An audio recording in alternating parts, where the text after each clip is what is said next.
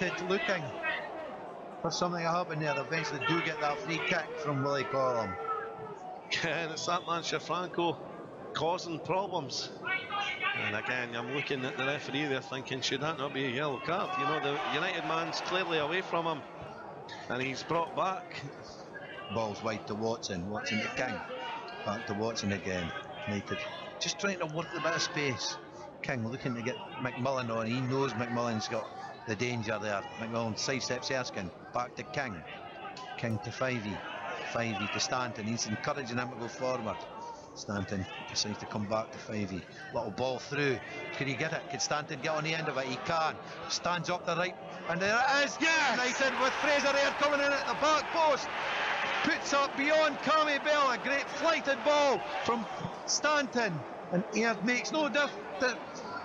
And it's United take the lead. Thistle all at sixes and sevens as Stanton goes into the Thistle box. A good dinked pass.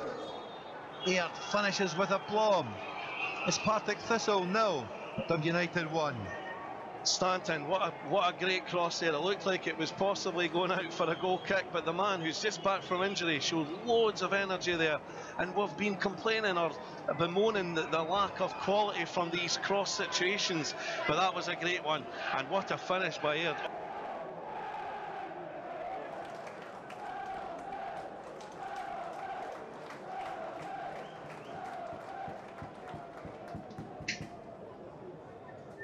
Good save by the United goalkeeper.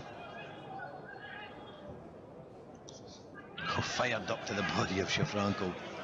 Bounces on, no way he was going to keep that, but Shafranco really at this. Finds Bannigan, wins the ball. McMillan with it, takes a drive in, and it's an easy tap in for Shafranco. McMillan strikes the ball. Cammy Bell can't hold it. Ball breaks inside the 6-yard box. Shafranco, the easiest goal he'll score in all these days, blasts the ball into the net. United take that second goal lead. It's Partick Thistle 0, Dundee United 2. And the big man deserves that goal for his work rate from the first minute right through to now. He has caused nothing but problems for the Partick Thistle defenders, and there he is on hand to tap the ball into the empty net, and boy did he celebrate again right in front of United fans there. His teammates all around him, they know how much he brings to this team, and that's a well-deserved goal. Greg Slater just trying to play the ball into the feet of Katongo, but Buhena this time again wins that battle. Stanton feeds it white to Booth.